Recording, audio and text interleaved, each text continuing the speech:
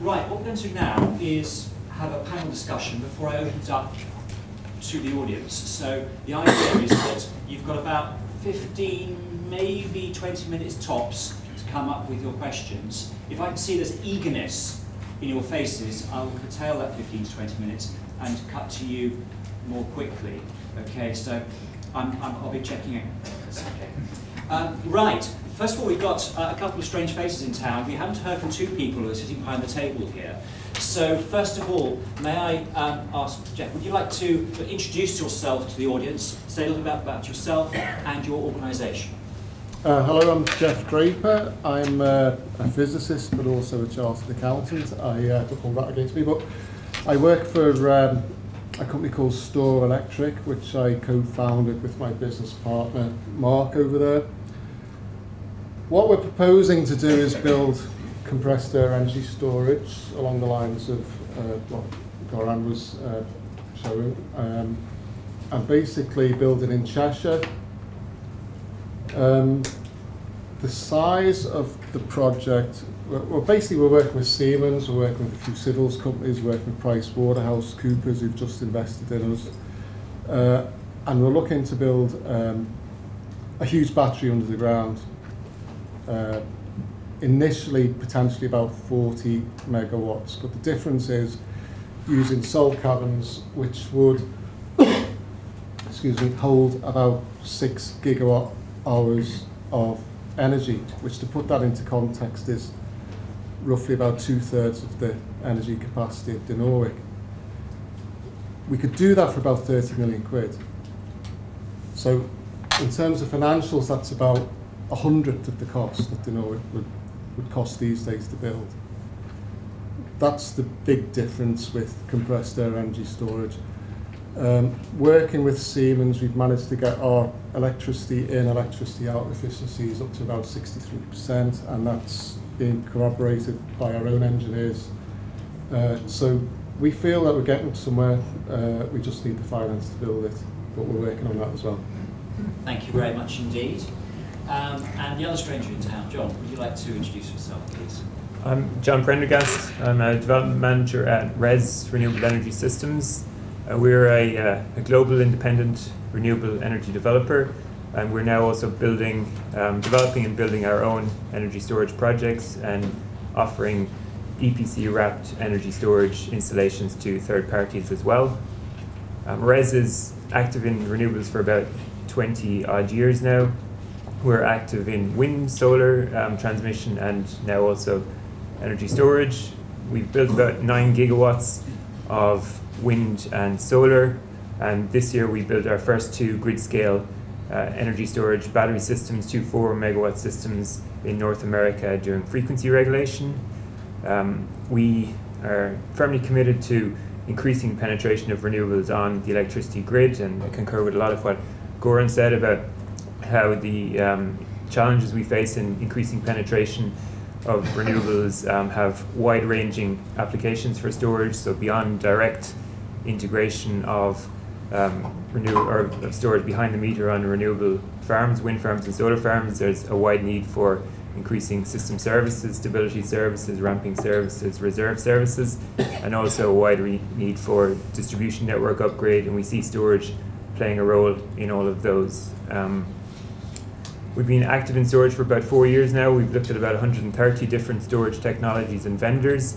We've looked at all the compressed air systems, the pumped heat systems, liquid air systems, a myriad of different battery chemistries, flywheels, and all sorts of, you name it, we've looked at it.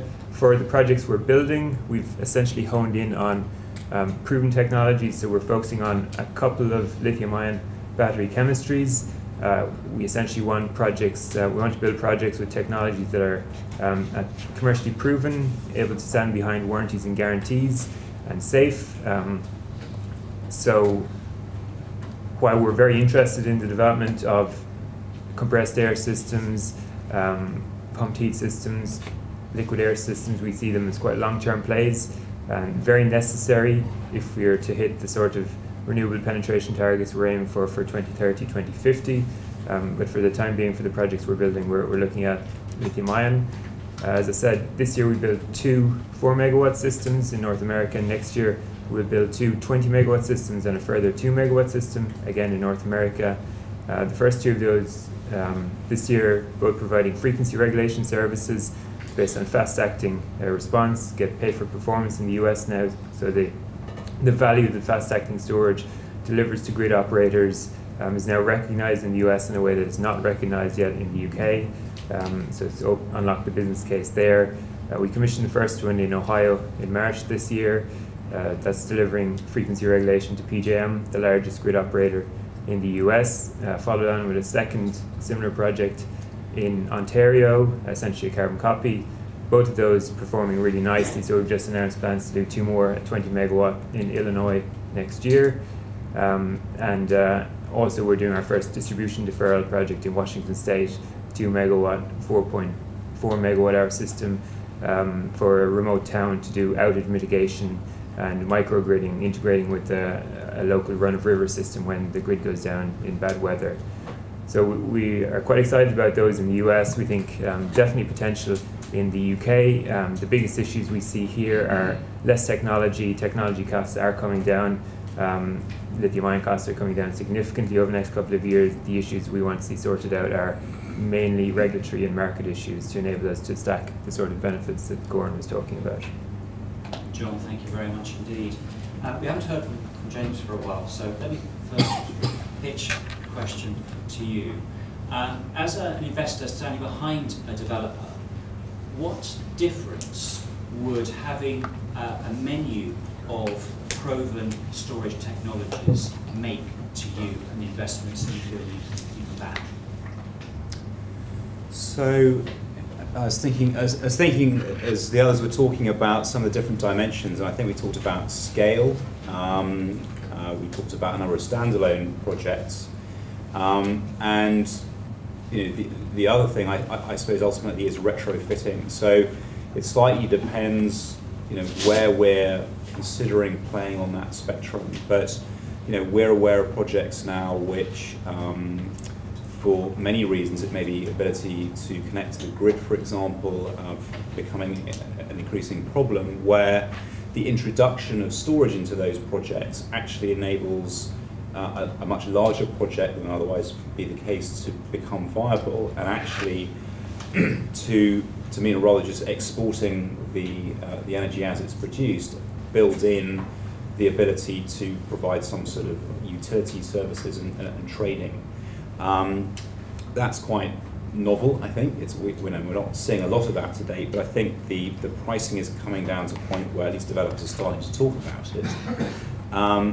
Part of the challenge then becomes how do you start to quantify and therefore value a less sort of predictable revenue stream. And we're starting to look at one particular project, and in many ways some of the merits of that project are the ability to take advantage of some of these sort of price spikes that we've seen. The challenge is how do you forecast those with any degree of accuracy, and to what extent are investors in the funds that we may be putting together comfortable with that. So I think there's a sort of a big educational piece, I think, as Goran was alluding to. But in terms of the opportunities to enhance existing projects, I think we're starting to see more opportunities there. John, you mentioned about lithium-ion being one particular focus for you at the moment because it's proven technology. If you had others to choose from, as in they were deemed or proven, what particular doors would that open for you? I think one of the principal issues with lithium-ion is that while it is proven, cost scale with megawatt hours. So if you want to go for bulk storage rather than power services, it becomes quite expensive. So if we were talking about integrating for dealing with wind farm constraints and things like that, really we need large scale flow batteries, or we need compressed air systems, that sort of system, rather than lithium-ion, I think. Okay, thank you. Let me throw in a slight curveball now, because we haven't really focused a lot on hydrogen so far. And This is much to provoke one or two people perhaps in the audience to come forward with their questions, so follow this one carefully. Hydrogen, some people say, is actually the answer to all this. It is, after all, something which is very clean, it's extremely flexible, can be used in a number of different ways. So surely hydrogen has to be the answer, and all we need to do is invest everything into developing the hydrogen infrastructure, and we'll be good. A few words perhaps starting, Goran, do you have some thoughts on where hydrogen fits in all of this? Yeah, I mean, the hydrogen is, I've not done detailed work, we are still in the process of doing that, but the hydrogen, you know, at the high level there is a big issue with hydrogen, which is electricity is incredibly high quality energy. So again, how desperate you need to be to transform your electricity into hydrogen and then get back and then waste about 50% of energy you put in. That's the you know, at the high level, that's what it is. Well, this is me simplifying. The hydrogen's got also, you know, potentially other applications. But so as I say, I've not done the actual analysis, but given how difficult the systems which we are thinking of developing, how difficult they are, I wouldn't be surprised if our analysis, you know, suggests, and I've not seen, that's what I mean, I've not seen really kind of the evidence. You know, there's lots of discussions about, you know, different futures, but I think what we are missing currently in hydrogen is really the evidence which would tell us this is why and when this is and how much, you know, would work. But as I say, I wouldn't be too surprised, given how difficult these systems are, that we may actually, that it may be overall cost effective to waste 50% of this energy from electricity because the systems are just too difficult. So it's not easy. I'm sorry, I wasn't unable to answer you directly, but maybe in a few months' time we'll have a bit more analysis done. Steve, you've looked at a range of different technologies in the report you did, research that you've done. You must have looked at hydrogen. Where did that fit in your thinking? Yeah, I think sort of coming from Goran's theme there, the production of the hydrogen is the key. Now, if we've got excess energy in the system, and you can use that to produce hydrogen, then the model starts to balance out. But the cost of putting a hydrogen network in, all those kind of infrastructure costs, which as Goran said, we're broke, we can't afford that. We're struggling to fund current things. It really is sort of a cart full of horse kind of thing with hydrogen at the moment. We need a network there for it to be adopted, in a big way. And then, is that the best? If we've got excess energy, is that the best way to use it? Or we're better off storing it and using it in a different way, in a more efficient way. So there's a whole, I think the hydrogen economy, a number of years ago was, unfortunately, politicians got hold of it, I think, and trumpeted it out as here's the big answer, and it wasn't quite ready. So I know a lot of investors are quite wary of investing in hydrogen at the moment because of the sort of stop-start from a few years ago, which is a shame, but that's the way things work. Could I just add this? Reminded me, there is another issue which is potentially interesting to bear in mind and maybe discuss. Is this question of incremental versus strategic thinking? Because if you are, and we are currently a bit of a paranoia regarding the energy costs here, and if you kind of don't reopen, kind of big questions, then potentially it may never happen. Because if you're only thinking about next year and next year, then you would never go to strategic investment. And if I just use an example, electricity, which is after the Second World War, the strategic decision was made that production of electricity and consumption of electricity in the UK would increase 10 times in order to facilitate economic development of the country. And the decision was made to develop national transmission network, and the voltage level, this is also using the details, was increased almost 10 times It was a completely new technology. And that infrastructure was only fully used 25 years later. Okay? But we all say, how wonderful decision we made at that point in time. Yeah? And it's quite difficult to see, I think it's quite interesting to see whether and how we would facilitate. Maybe this example is slightly extreme, but just how we'll facilitate a bit more of a strategic thinking going forward.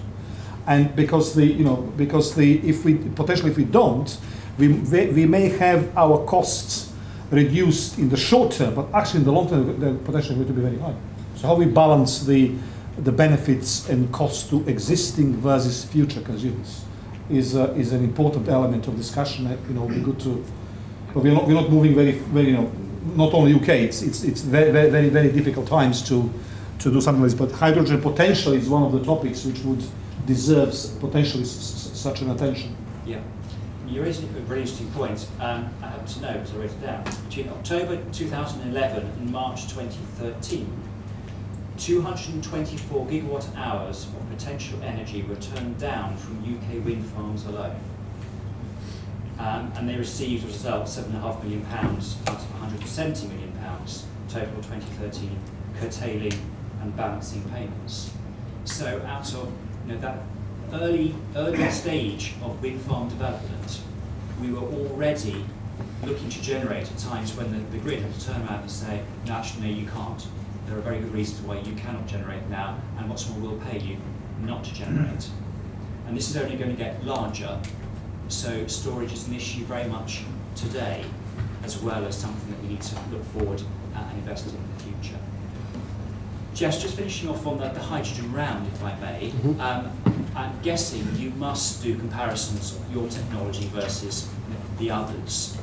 And while you're obviously very much at utility scale, and hydrogen probably is more sort of middle ranking, have you sort of assessed your costs against things like hydrogen? We could use hydrogen in our technology as well. I mean, I guess the answer to your question is hydrogen definitely will happen. And one of the reasons it will happen is because of the excess of energy. I guess you only need to look at the German situation at the moment. There's actually too much renewable energy, and that's set to double over the next 10 years. So the problem isn't balancing the peaks and troughs. That is a problem, but the problem in the future is how are you going to store the excess energy? Now, reverse engineering of chemicals is quite possible at the moment.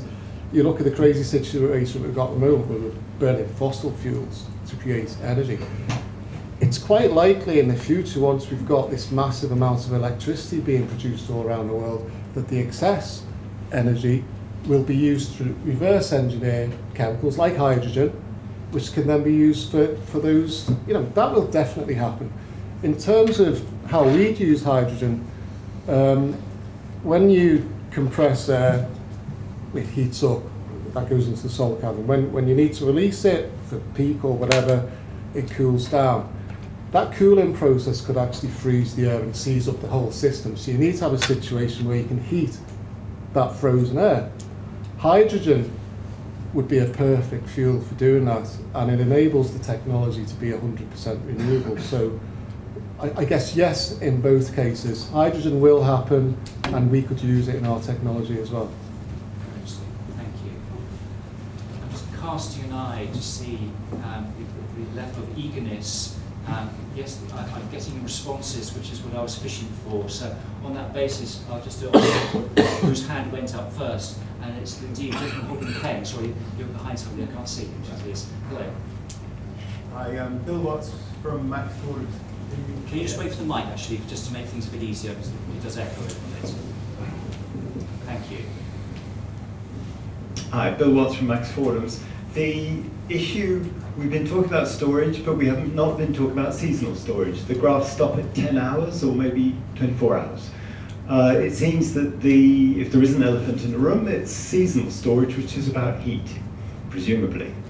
And I'm wondering if the analysis that was done on by Goran was factored in the electrification of heat, because the peak heat load at the moment is 300 gigawatts.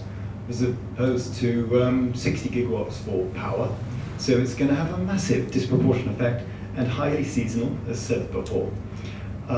Is it not better to store the energy chemically for that long period of time? It need to be hydrogen. The hydrogen can be used to upgrade biogas and turn it into commercial grade methane using the network we've got. Thank you, that's just one. Thank you. Goran, are you? Well, I could, yeah, absolutely the point. Heat is 5 times bigger than, heat is more than 50% of the entire energy is heat. You're absolutely correct. I mean, understanding that is absolutely essential. Some of the answers are that we do have, if I can, be a bit kind of extreme again, seasonal storage. We've got a pile of coal or tank of gas is a seasonal storage. And so we, one of the answers is that, and obviously it would depend what the cost of that is, and where the current thinking is look, and I've not again analyzed the details of the technology, is that for example, if we develop CCS, for gas and coal, problem solved. Yeah, because we can shift, pile of coal sits there for winter, so that the storage is in there. But there are technologies. You're absolutely right. I'm painting a little bit extreme picture. You're absolutely right. I mean, how we would manage that is a critically important topic. But as I say, currently the information which we have is that there isn't a huge amount of cost-effective seasonal storage available yet. But very happy to to catch up with you a bit later to see what the if we are missing something. I think anybody in the heat power, heat energy space would suggest that heat is easier to store than electricity at the end of the day. And should we actually be looking at thermal energy solutions for electricity? Steve, is this something you again looked at in your research? Not with personally, but the company has definitely. And the way they design buildings, etc. these days, is much more looking at the thermal mass of buildings and how they can integrate energy storage in terms of heat into those buildings. So there's an awful lot of work going on in that sphere, not so much in terms of seasonal, but certainly in terms of usage over the life cycle of the building, or the daily cycle of the building. There's quite a lot of technology going into that and storing heat within structures. John, is this an area you've looked at all in your space? I recognise the point, but no, it's not something we've really looked at. No, again, from the point of view as a developer, we're looking for essentially proven technologies, and it's something that's some way away. Yeah. Okay. Yes. Mike is coming.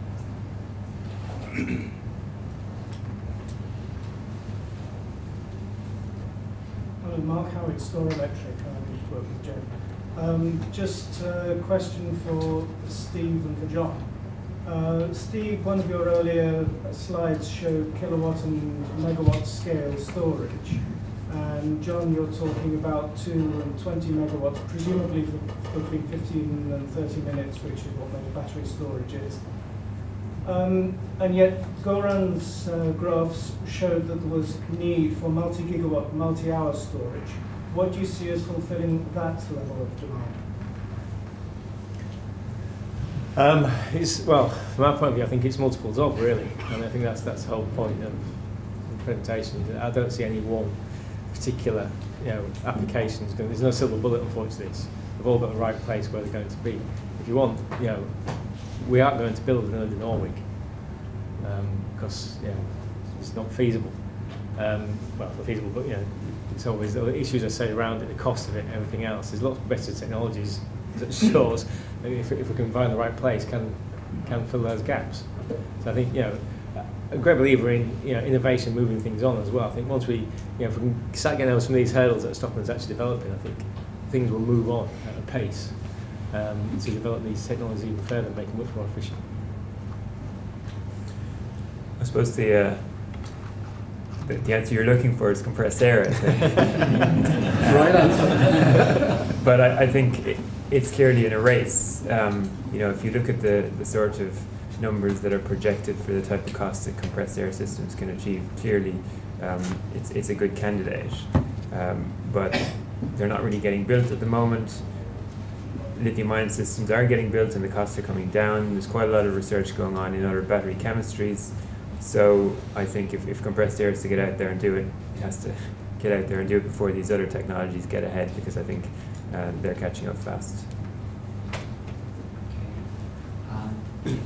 Right. Point of clarification. Okay.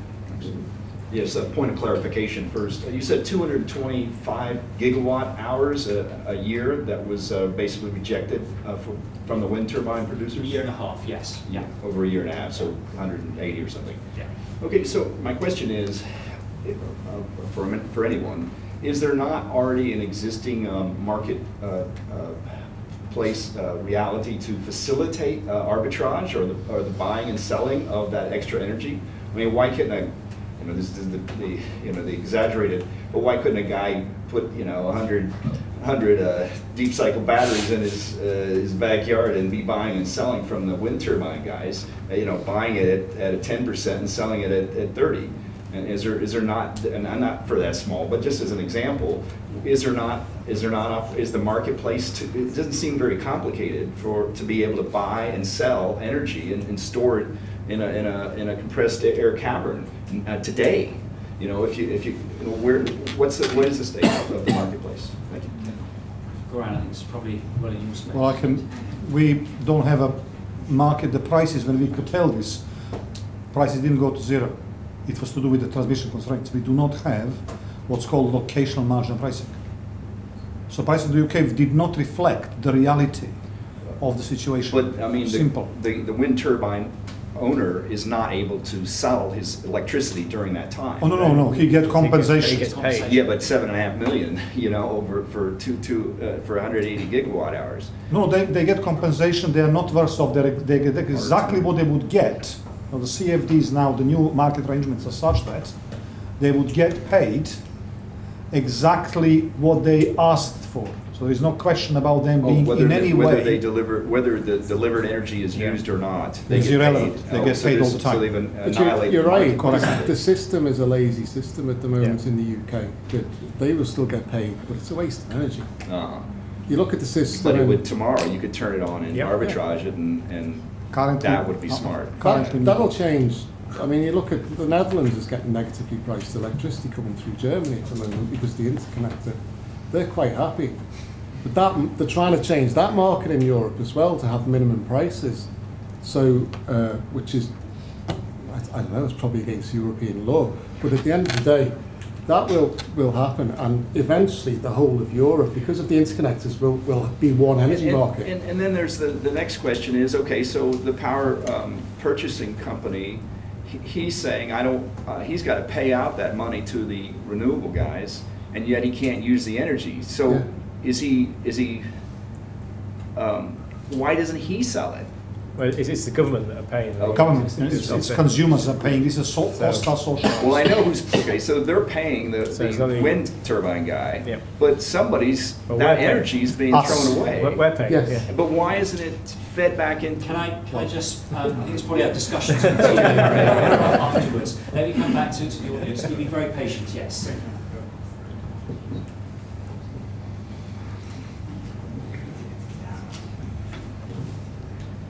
Thanks very much. Mortimer Menzel from Augusta. I'd like some help on electricity price forecasting, because we're having a major headache convincing ourselves and our investors that over the long term electricity prices will trend up. And the figures I saw from you, Goran, were frightening in the extreme. The problem is that in the countries, a lot of renewables, like Germany, for example, and also in the UK, the expectation, or recently, electricity prices have been trending down. In countries like Germany, much more so because of coal and other macro factors.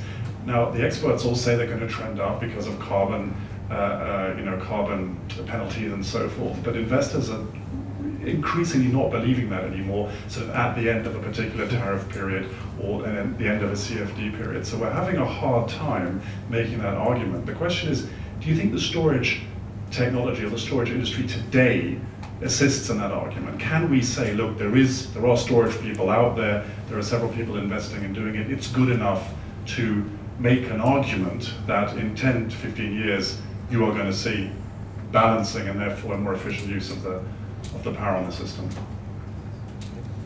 I think the short answer is yes.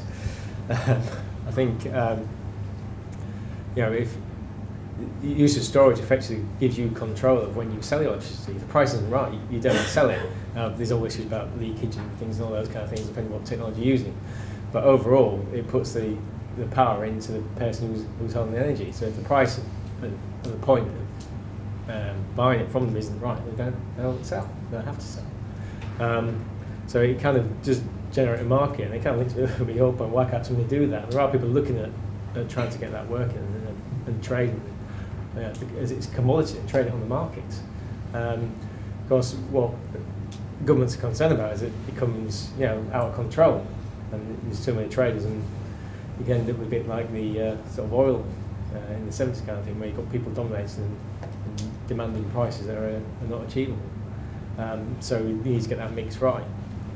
But yeah, generally, there's nothing to stop. The control goes into people who've got the storage, and I think that's one of the advantages of it. A lot of my clients are using the power themselves, not selling it. They're offsetting high import costs. So that's what we're looking at. So it makes economic sense for them. Instead of selling it to the grid at £30, they're offsetting the imported cost of £100. So it gives you control in the right situations. So on the back of that, are you saying that the price of electricity, putting that all together, will continue to trend? Yeah, I mean the current trend is because oil's gone down, it's because of the bottom, and well, I'm surrounded by investors and financial people here, but I tend to have a very short-term view of where the market's going. It will eventually. Saudis are pumping oil out, at low price for whatever reason. And that's affecting the markets at the moment. If they change their attitude, it could very quickly swing the other way, as we've all seen in the past, and all the outcry now about prices going up but not coming down as fast as it just come down to the wholesale buyers.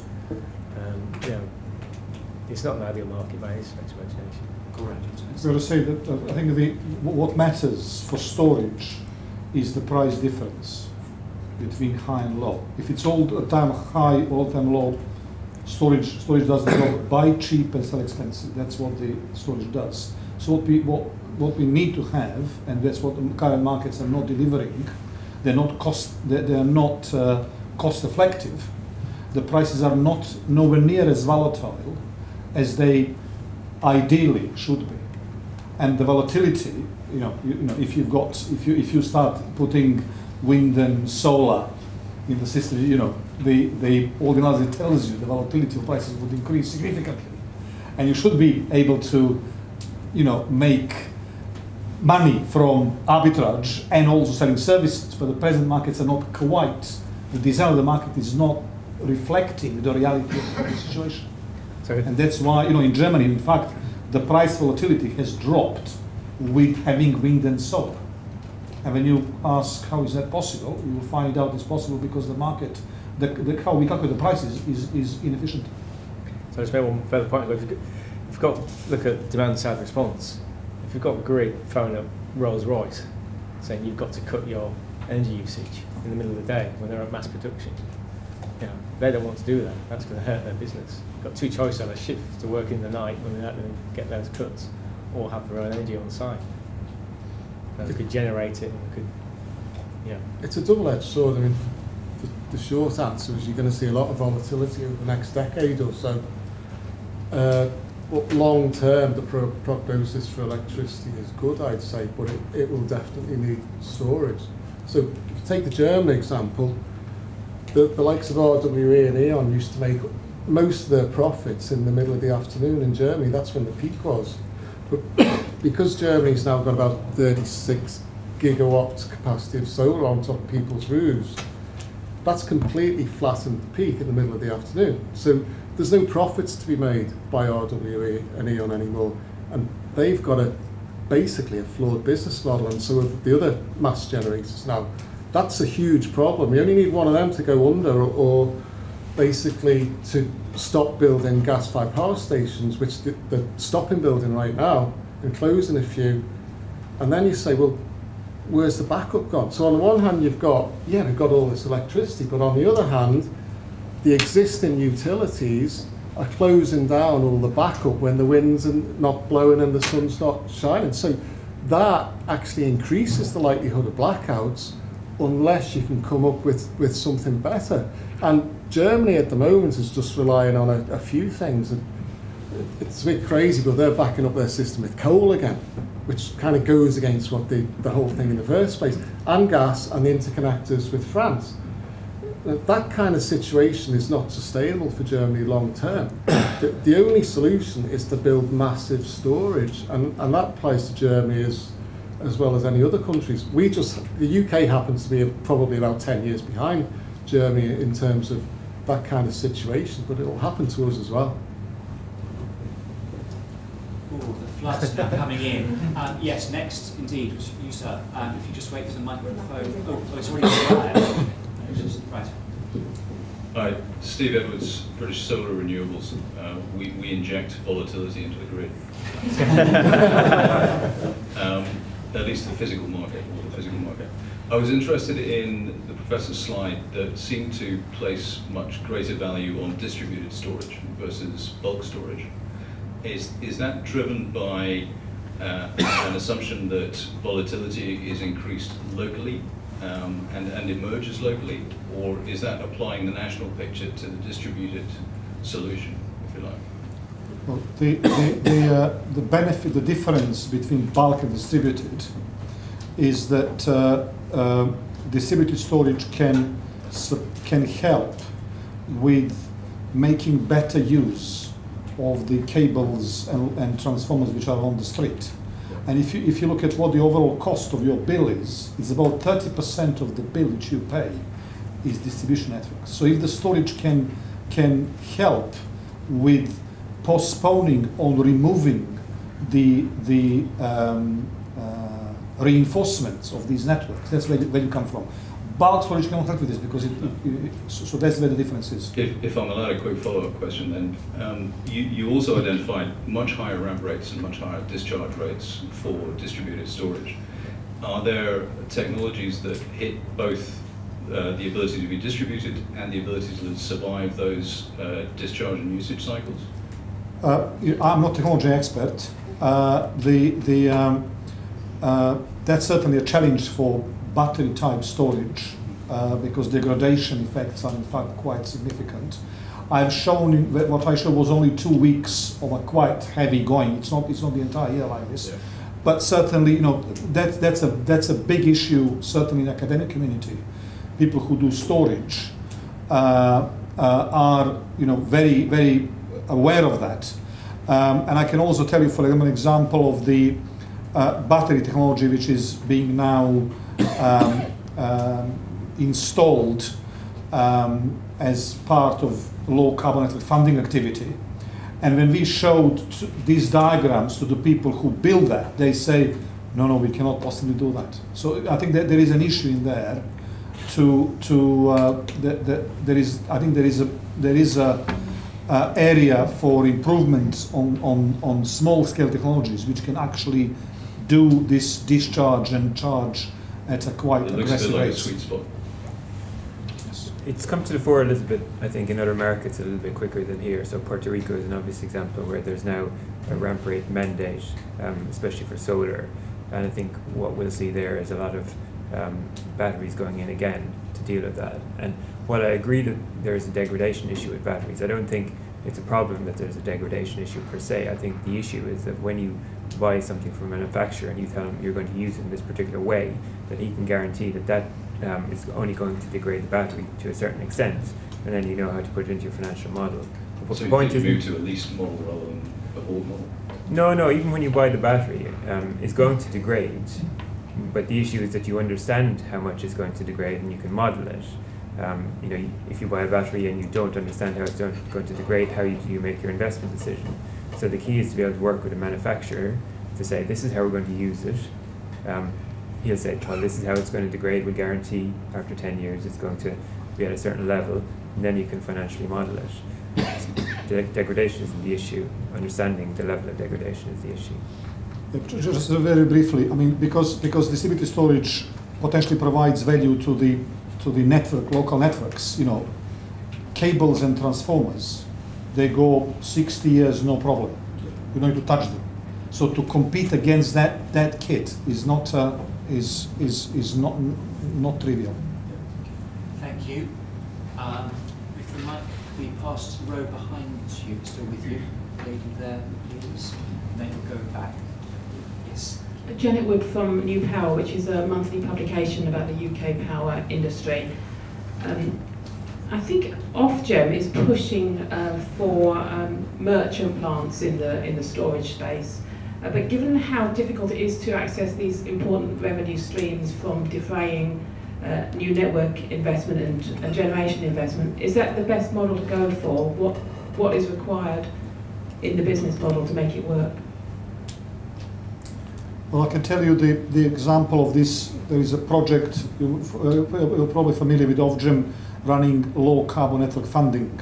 Now it's called Network Innovation Competition, which was £500 million for innovation and demonstration of technologies.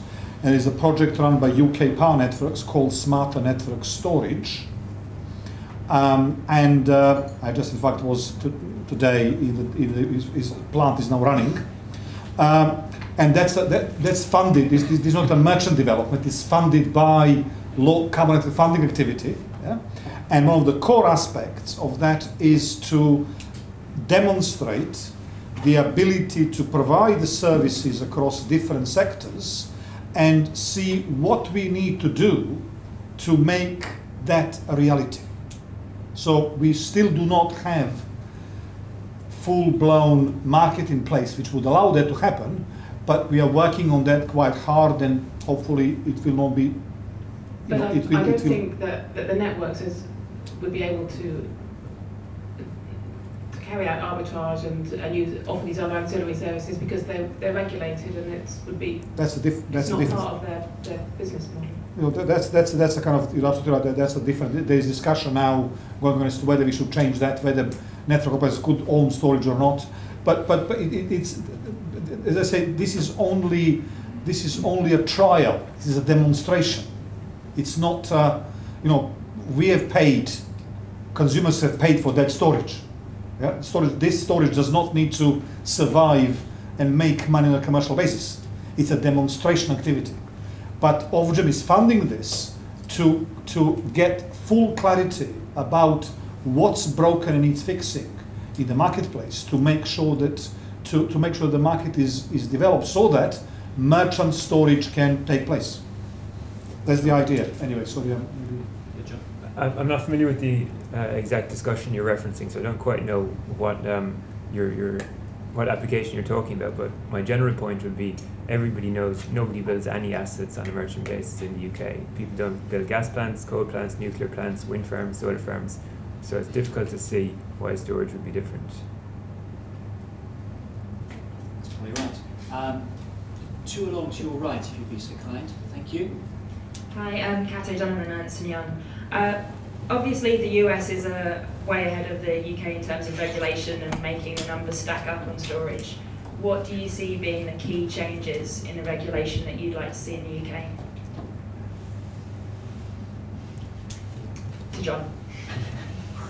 I think the first thing that's unlocked the business model in the US is the recognition of the value of fast-acting storage. So FERC recognised that by mandating the system operators would procure fast-acting storage, they could procure lower volumes of storage, so pay more per unit, but procure lower volumes and ultimately deliver lower costs to the consumer. I know DEC and Ofgem has been quite distracted with EMR over the past while, but nobody's really considering how to unlock similar benefits for storage here in the UK. There's plenty of work going on technology demonstration, but from our point of view as a developer, looking at those market and regulatory barriers is much more important. Thank you. Right, first at the back of the room hasn't done too well out of this. And the next row back, yes, gentleman with his hand up there in the middle there. And then we'll come forward again. Hello, question for Goran. I'm Carlos Huggins from UCL Consultants, which is a consultancy, makes UCL researchers available to the outside world to answer difficult questions. Anyway, but 2 points of clarification, please, Goran. The first one, I think one of your arguments you made was that if you're going to make money out of a storage unit, say a classical Welsh mountain, in the future these units will have to be bigger and bigger for you to make money. Am I right on that? Did I interpret you correctly? No. Okay, then that's good. But the follow-up then, towards the end of your talk, I think you said that the key competitor for against storage was the demand side stuff. I just wondered if the panel could give an opinion on where is that in terms of actually solving the problem compared to storage?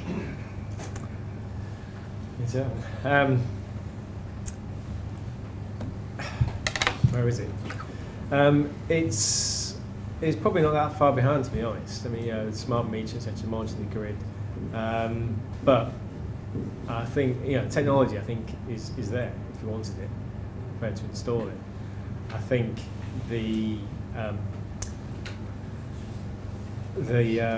ergonomics and the personal input into that is a long way from it. I think people accepting that they're going to have to shed load on their factories in the middle of the day is which is what we're really talking about. To make a big difference. It could completely change the way we work in this country if you want to go down that route. And I think changing, people don't like change, and changing the whole country is just going to take an awful lot of doing. It'll take years to implement. Yeah, I'm kind of tempted to tell you a story of my smart dishwasher. So what it does, when you finish with your dinner and wine at 9:30, you put the stuff in, you've got two options to press. One is standard option, which starts immediately, does the normal job.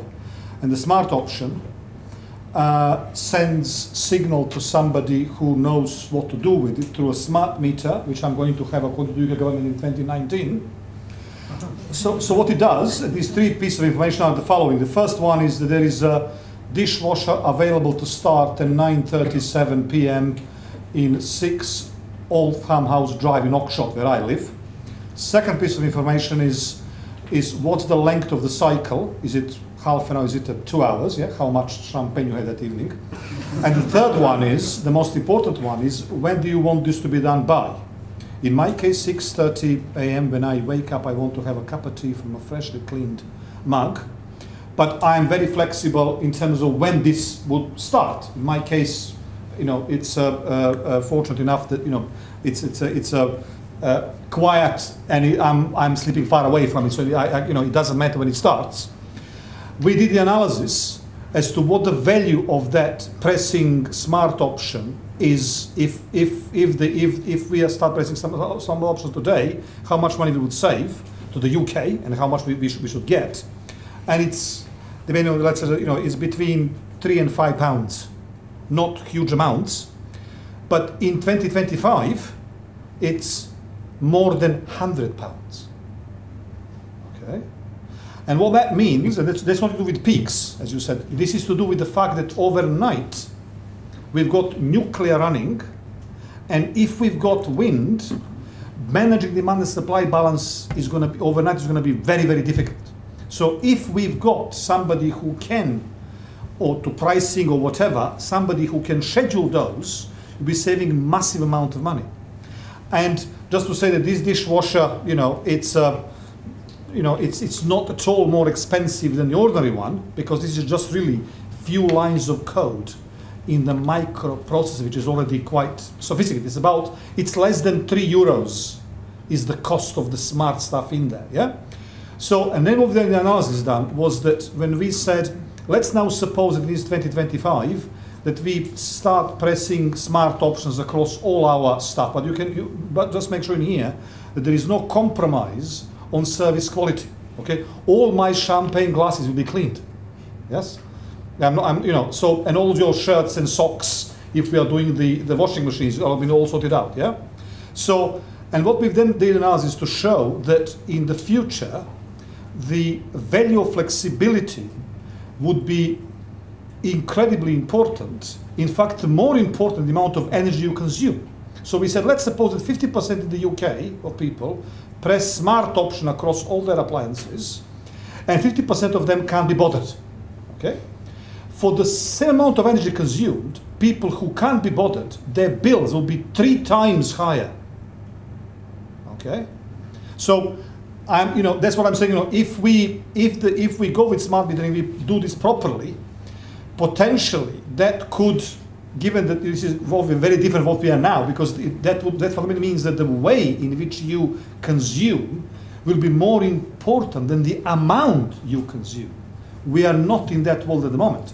So, and given that there is, as I said, there is no cost. Cost is trivial in this. And when we talk to kind of innovative suppliers who are trying to challenge the present industry, they say, "Oh, what we're going to do? We're going to buy this smart dishwasher to people who can't afford it, to fuel poor, because if they press smart option most of the time, we're going to make £100, and the thing costs £350. So if they stay with us for 6 years, everybody's happy.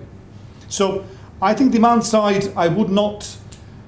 I completely agree. There are issues. Are we going to be bothered or not be bothered? I'm going to suggest, fine, we're going to pay £15 billion more if we can't be bothered. So I think that given how big that is, I wouldn't rule out demand side from the development.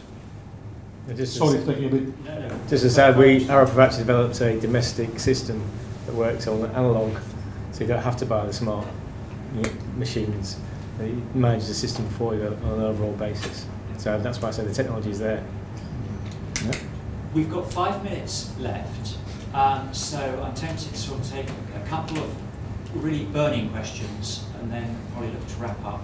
So if the hands are still up, even with that introduction. So why don't I go to the man at the back and then come forward. So starting, yes, in the middle there, the microphone's coming across. As long as it's not a question about flywheels.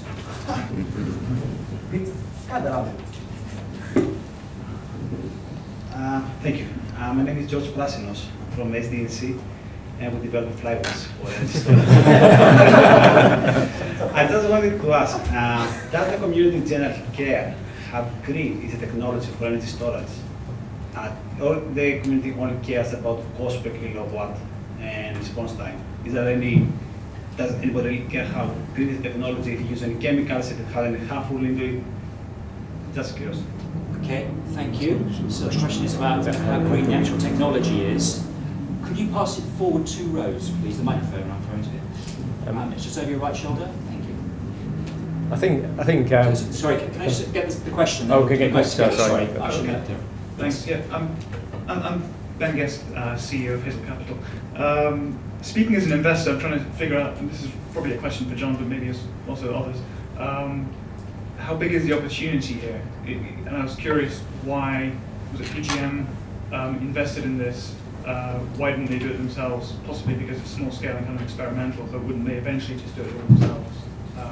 If the national grids or large generators or large bases of customer owners just wanted to do this themselves. Okay, 2 extremely simple questions. I want some very simple answers. Can I just answer that quickly? Yes. Google investing in energy storage companies in America or something like that, and your answer will be that it's generally accepted in America right now that energy storage companies are going to be a huge growth in terms of capital gains and everything like that. Have a look.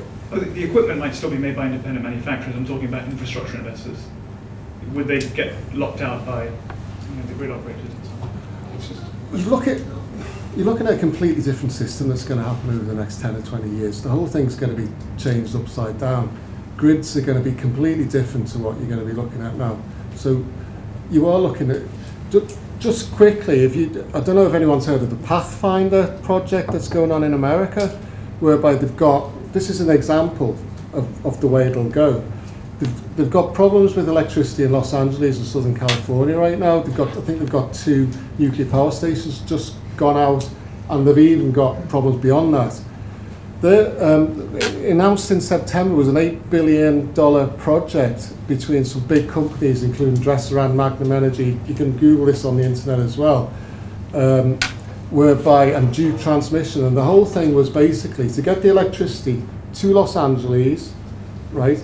They've got an excess of wind power in Wyoming, which is over 1,000 miles away. So the big idea is to get all that electricity, all 1,000 miles over to Los Angeles.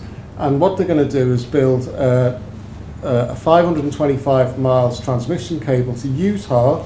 They're going to store that electricity there. The technology happens to be in huge salt caverns, which is, I guess, good for us. But at the end of the day, and then they're going to use that electricity from the Hoover Dam line over to Los Angeles. Now that's going to get 9.1 terawatt hours extra electricity going to Los Angeles. That's the kind of scale of the thing that has to happen in the future. And all this kind of messed up electricity market at the moment, and it is messed up all over the place. It's messed up for gas as well. That will be around for a few years, but it'll certainly sort itself out in the next 10 or 20 years. And if you look at, but I guess if you're looking at investing in anything, and I know I'd say this, but I wouldn't. I think investing in storage companies is going to be a huge growth for investors. John. Either or both. I think there are two parts to Ben's question. One is the size of the opportunity, and one is who's the potential owner. On the size of the opportunity, I agree. I agree. It's very big. And if you take California is a good example. You know, it's a 60 gigawatt market, 1.3 gigawatt mandate for 2020. So you can see similar sort of things rolling out here. On who owns, I think it's an interesting question. The SNS project that Goran mentioned is quite an interesting examination of that here in the UK. So potential for, say, a distribution operator to own, or potential for an independent to own. If a storage device is partially used for distribution deferral, but for the rest of the time used for arbitrage or ancillary services, who is the best person positioned to take benefit from the other revenue streams? Possibly one way to look at it is that third parties would contract with network companies to provide capacity for defined periods during the year, and outside of that be free to use the device to best effect. Network companies aren't really best placed, I would say, to access those market benefits, whereas developers probably are, and that probably opens up ownership opportunities for funds and things like that. But evolving space, that's it. Thanks. James, you're a green investor. Do you think about how green the technology is that you're investing in? We might do. I'm not sure our investors are quite as excited about it. I mean, I think it's you know, the hygiene factor is what is the risk-reward profile. If you can achieve that with other credentials, then that will enhance the chance of that being a successful fundraising. But I mean, just as a more general observation, I'm sort of struck by some of the discussion that we've just had, and a parallel that we have been experiencing in a slightly different sector, which is the energy efficiency sector, which in some ways is quite related to what we've been talking about, particularly the overlap with things like demand response, which you know, I think energy efficiency is sort of morphing into resource efficiency and all coming together. And you know, we've been involved in that space now for sort of nearly 4 years. And you know, you look at the macro opportunity, as we've been talking about with storage, it's colossal. There is an enormous need for greater energy efficiency, which will only go to solving some of the generation issues that we've been talking about. You then look at the rate of progress, and it's disappointing, I think, to, you know, at best. And you say, well, why is that? And our experience is that it's a scale issue again.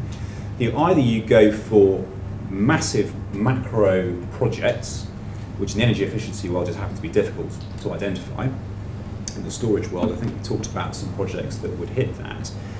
You know, the alternative is you go right to the other end of the spectrum, and you become quite entrepreneurial about how you get some of these activities off the ground. And you know, every single project comes with a series of decision makers and characteristics that are specific to that particular project.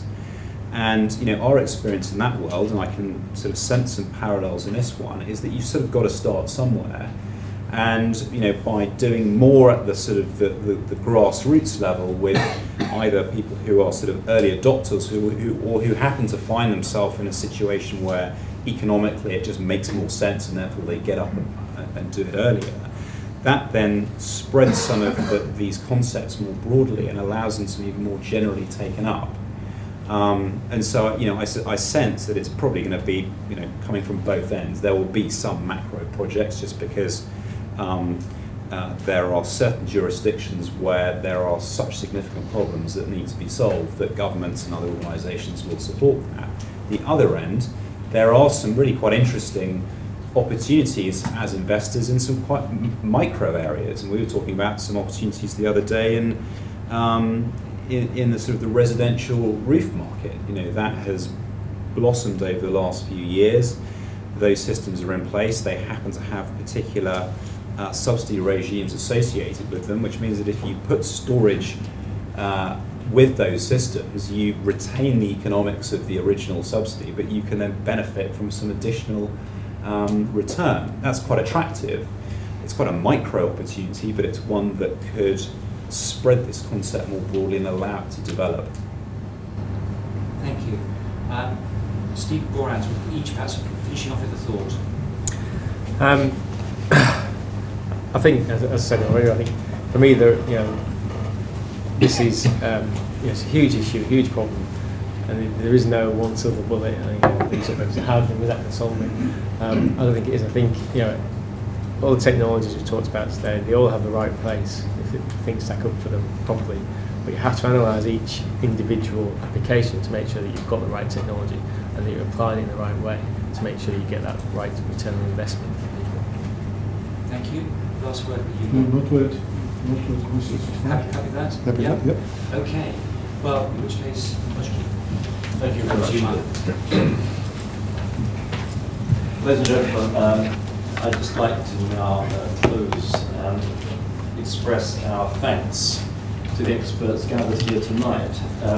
We have covered a lot of ground, and I think it was Jeff said earlier that we have a lazy system in the UK, and I think, in fact, of course, we have a lazy system in the world where energy and energy efficiency and storage is concerned.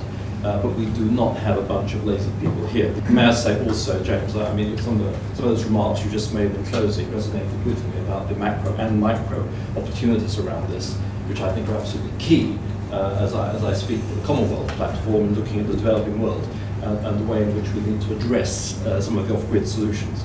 So in practice, I think this has been a fantastic evening. I thank particularly James and your team here at Ingenious for hosting us this evening. For all of the speakers, to Clive, as our collaborator in this, thank you so much for giving of your time and your energy and your insights tonight. And I understand we should have some refreshments. Look forward to networking among you afterwards. But thank you very much, Jim.